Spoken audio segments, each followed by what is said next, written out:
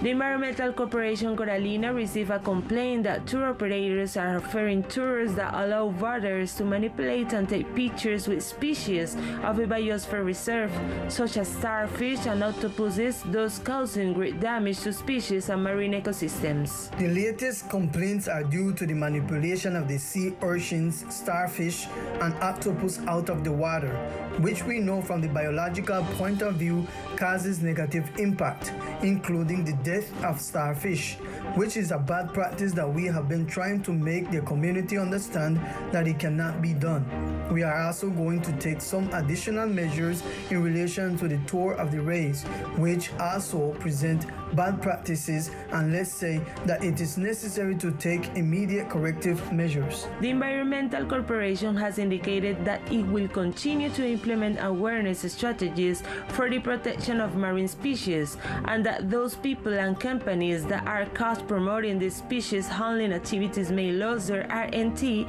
and their vessels may be retained by environmental crimes.